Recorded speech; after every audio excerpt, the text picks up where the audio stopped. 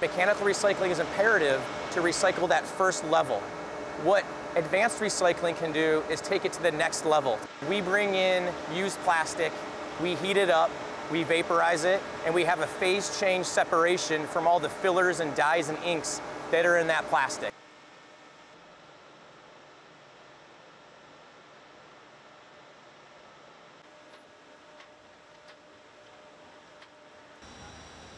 It's enclosed though, like it's in...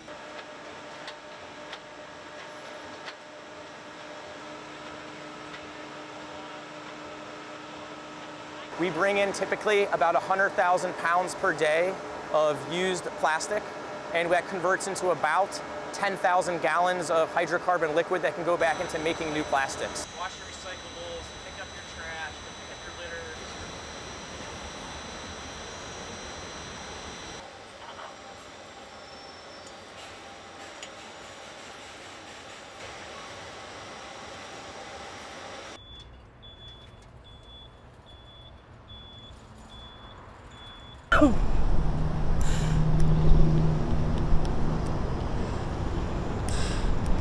Here they are. They destroyed our roads with their machinery and their equipment and their trucks. They devalue our homes and our properties. They contaminate our parks. And so it's like, what kind of value are we setting up for ourselves and for our community? My asthma's acting up a little bit more, but when I get down here, it acts a little bit worse. And so I always bring my pump. One of the major fights that we're fighting right now is plastic burning facility, which the polluters are calling plastic recycling, but it doesn't really recycle plastic.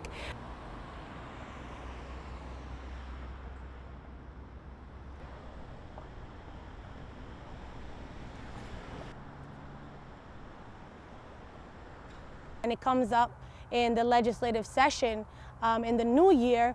We're going to be extra vigilant and make sure that the plastic facility is not expanded, that the liquefied propane gas is not expanded, or that any other toxic chemicals are expanded in our neighborhood.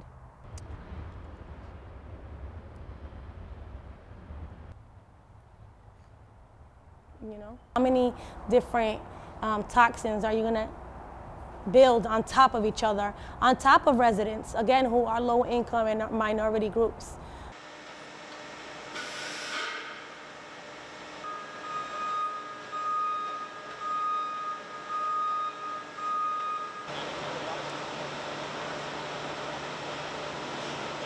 This was a multi-generational problem that we created, plastic pollution, and it's going to take a multi-generational solution to fix that.